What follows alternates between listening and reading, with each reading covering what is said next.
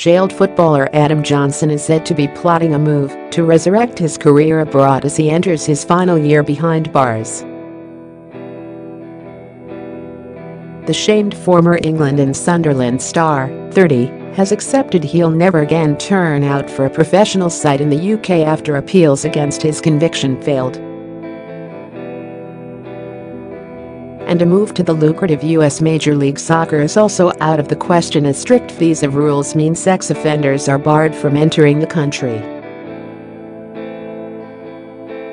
Most major clubs in Western Europe are also likely to shun the pervert, so he is left exploring the possibility of a move to China, the Middle East or Turkey, a source claims. The former £60K a week winger no longer has an agent, so his father David is looking after his affairs, while he is banged up in Moorland Prison near Doncaster, South Yorks.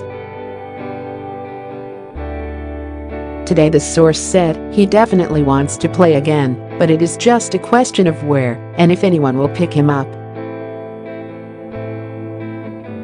He's clearly a talented player and would get into many a team, even with a lengthy spell behind bars. China or the Gulf states in the Middle East are probably his best option, where he could go and be forgotten, but the Turkish league is also a contender.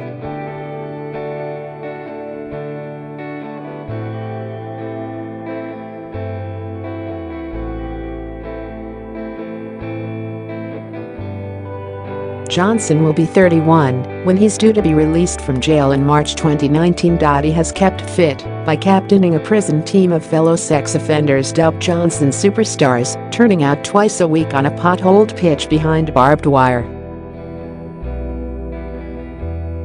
In January it was reported Johnson had been showing off his football skills in jail and boasted he is still good enough to play at the top level.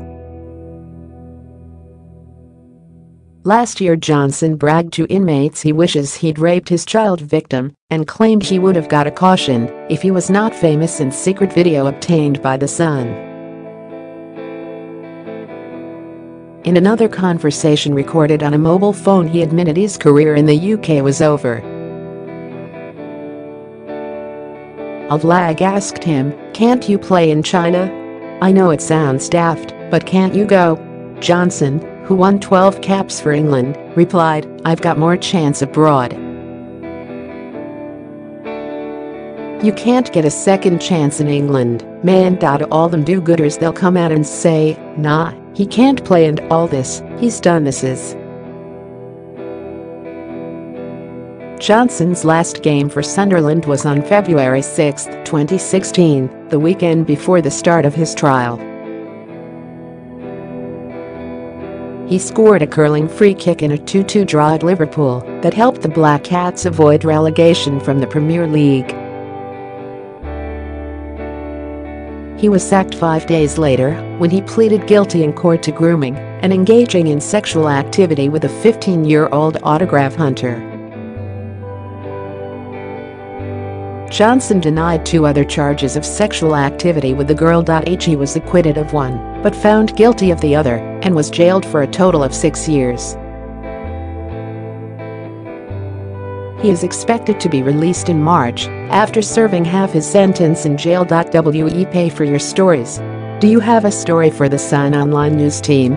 Email us at tips@thesun.com.